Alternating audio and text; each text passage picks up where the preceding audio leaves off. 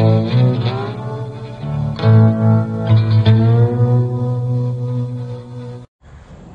welcome to another episode of Blackwater Fly Fishing. Let's do a little bluegill fishing today.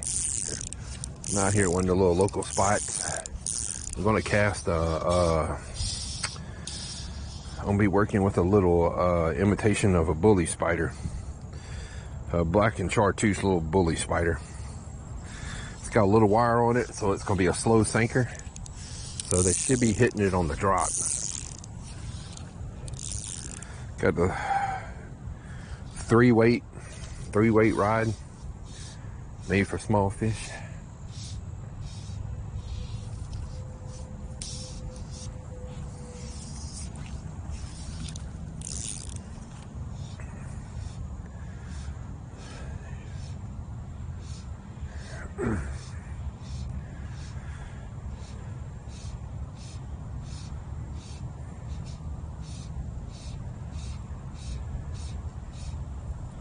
The biggest thing about fly fishing is presentation, how you drop the fly in the water.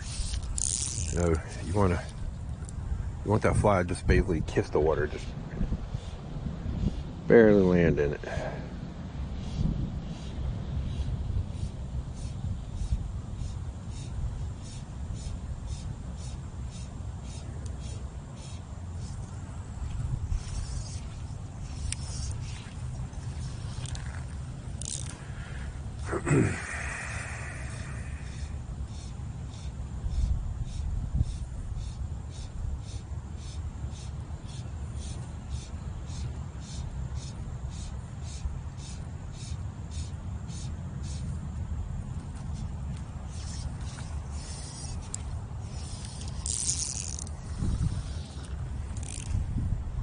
Best way to do that is have a little extra line where you want your fly to land.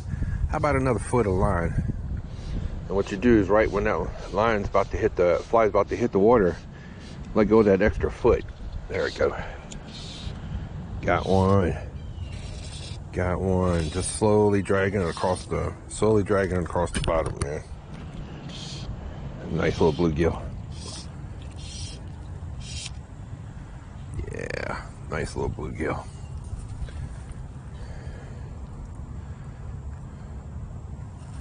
Beautiful little bluegill.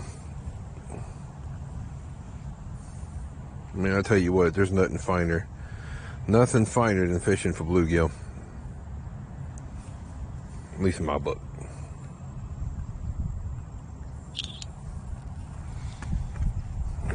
He held that fly. I gotta get my hemostats out. Very, very necessity tools, a little hemostat, man, for getting them flies out. You can debarb your hook, make it a little bit easier on them. I debarb this book just a little bit. It's got a little bit barb on it, but that's it, man. That's what it's about right there. Getting out here, catching some bluegills, having a good time, not watching Fox News. No bullshit, just fishing. There we go. Out here doing a little fly fishing today. Got a little imitation of a bully spider. Little black and chartreuse bully spider. A little wire wrapped around it, so it's pretty much a slow sinking fly.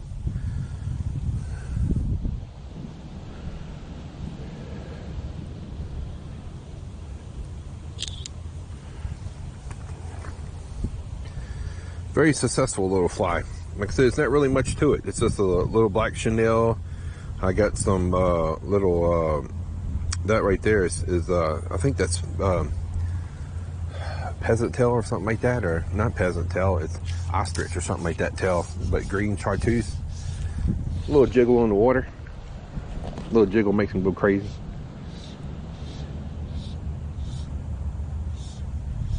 And I'm just stripping it on the bottom, man. Just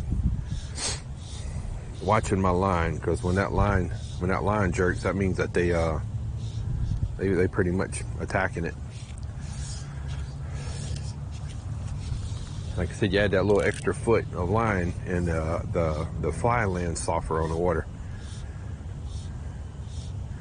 On days like this where the water's clear, you know, you can always add another foot, maybe 1.5 feet of leader on your line, and that way your line's not good. Bluegills are not so much spooky, but bass will spook if they see that line hit the water by them.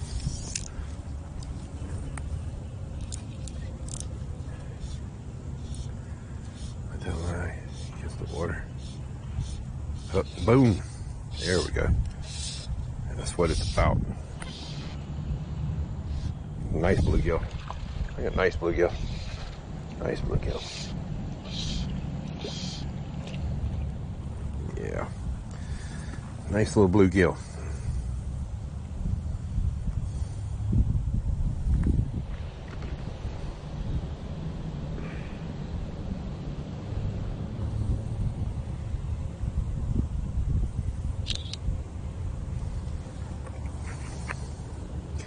Tell you what, man. Life's a lot more enjoyable when you're out here fly fishing and not paying attention to politics. That's I can promise you that, bro.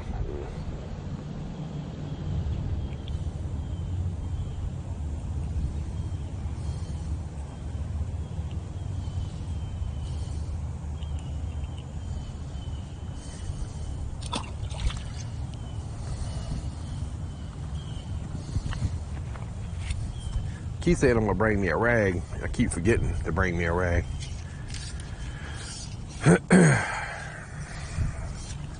But you keep that extra foot of line like that when you're right on the pitch, you let go, boop, and it'll soften the land. Now when you're fishing with a popper or something like that, you kind of want it to pop the water. That way it'll get those fish attention.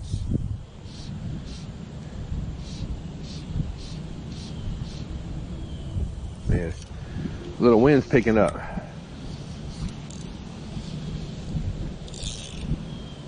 A little bit of wind.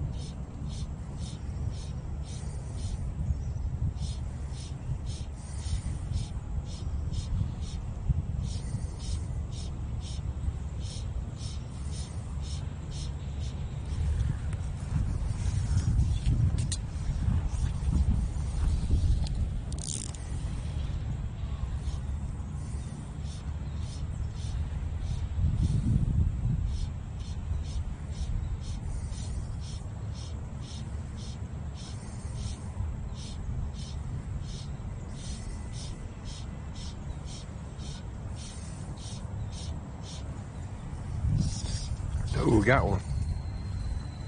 He picked it up on the when I went to get it up and pull it up out the water. Sometimes that little bit of extra movement, man, just makes them take the fly.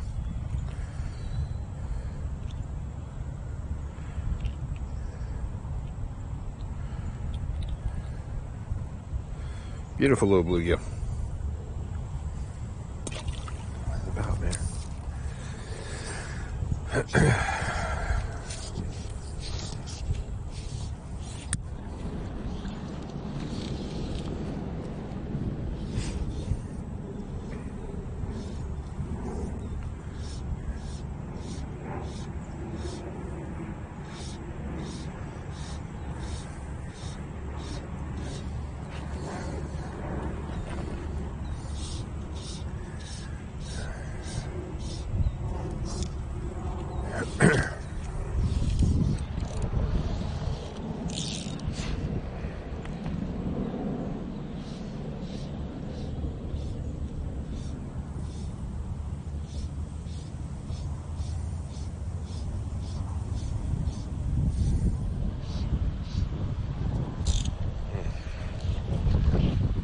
A little tricky to see if they hit your line when the wind's blowing like that, because you don't know if it's the wind straightening your line up or is the fish holding the bait.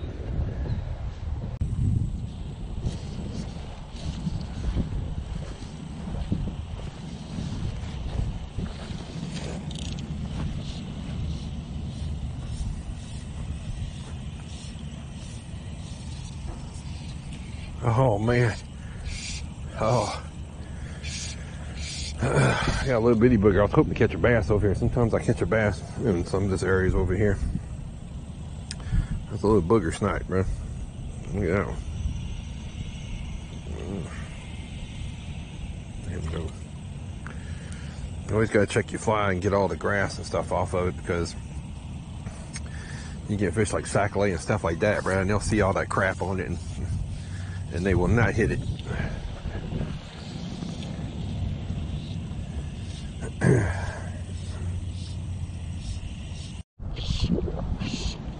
Another one.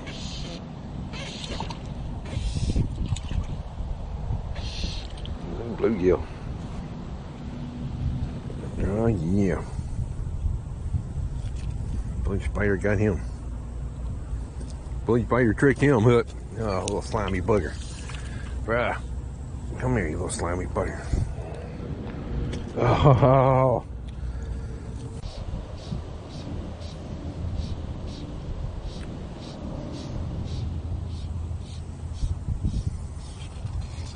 Oh.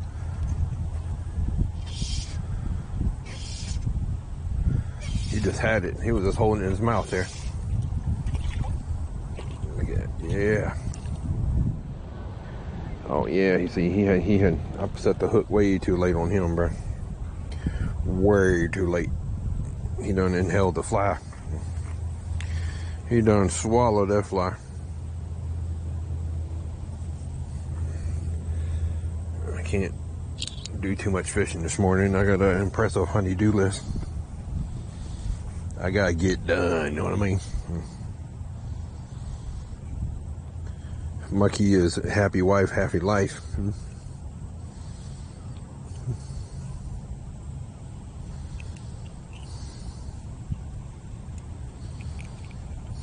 Come on, buddy. Let go of my fly. Let go of my fly.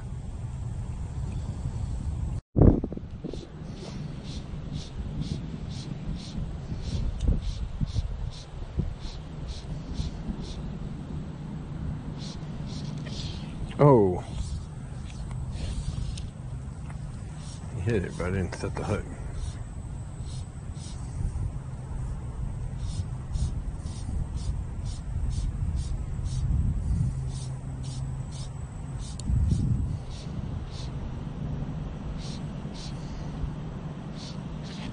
Oh, got him that time.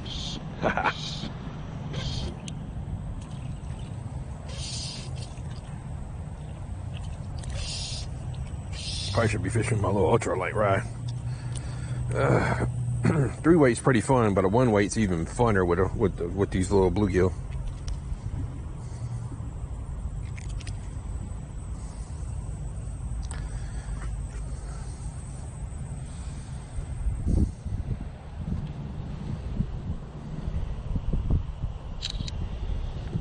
little bluegill. Are they hungry, bro? They inhaling these flies. Open your mouth, bro, so I can take the fly out. Quick, hold your mouth.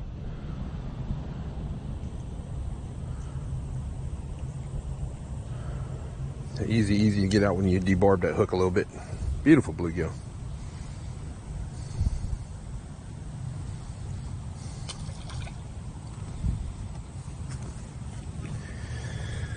It's a good day. How's that song go? It's a great day to be alive.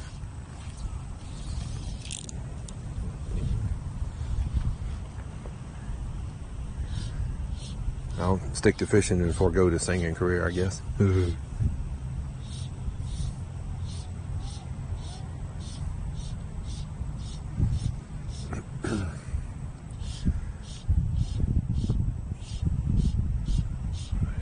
Squirrel.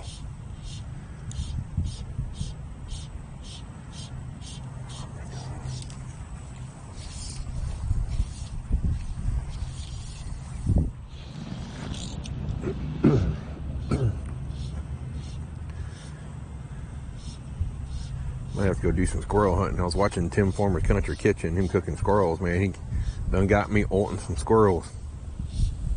Tree rats. Tree rats and dumplings.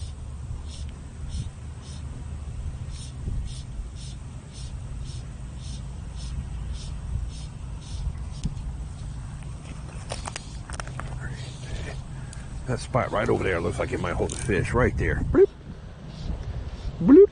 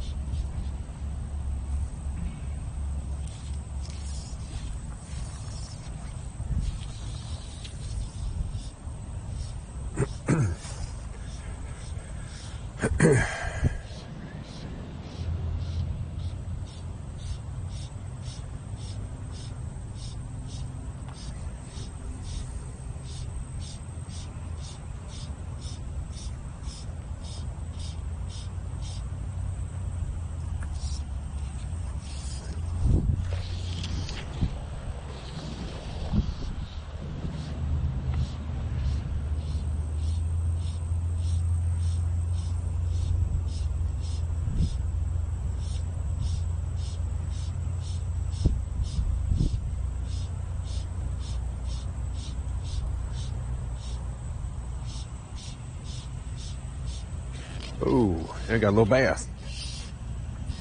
There we go. Yeah. Look at that hog. Oh, man. Beautiful little largemouth bass. Oh, man. Yeah, buddy. Oh, man. I've been wanting to catch one of those before I left today. Looks like I got one.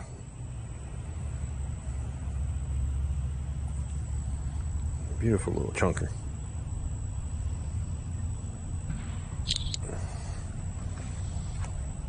Look at that, man. Pretty little specimen of largemouth bass. I wish we had smallmouth bass here in Louisiana. I wish we did. I want to try to go up to North Louisiana, go up there and fish 6 Miles Creek and all that. I heard we got some different variety bass up there. So you got a smooth tongue. That's how you know he's a largemouth bass. If he had a sandpaper tongue, sometimes they got those little Kentucky red eyes. Oh yeah, little fella. Sometimes it's funny, my wife will text me sometimes. She's like, "Are you fishing today?" I'm like, "Yeah." She's like, "You good?" Because I was concerned there wouldn't be nobody out torturing the fish. I'm like, I'm not torturing them.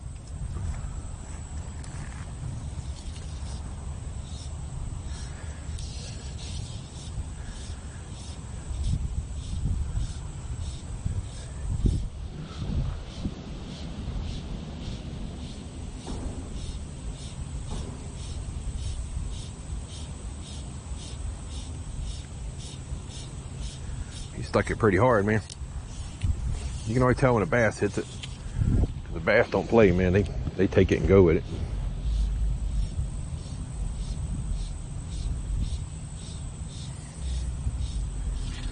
Oh, what's this? Bluegill? Yeah, bluegill. Yeah. Little bluegill fishing. Yeah.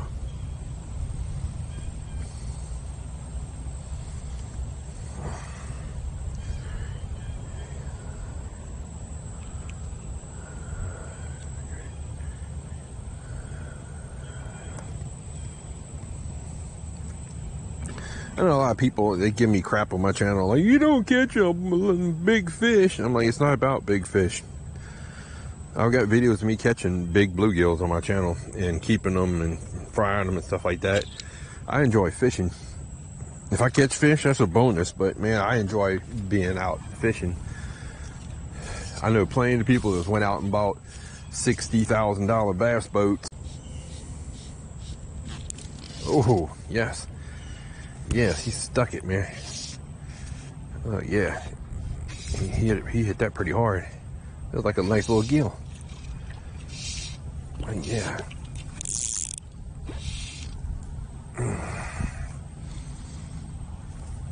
Curious, would y'all like to see different angles of me fishing? I mean, would y'all be interested in seeing like a camera behind me or a camera on the side of me, catching side footage as well? I thought about maybe buying another GoPro and catching some footage on the side, but you know,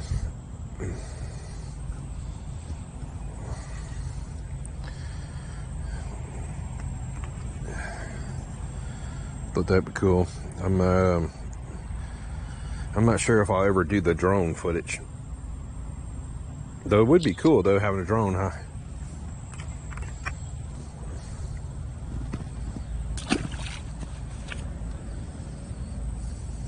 Anybody got any drones they don't want?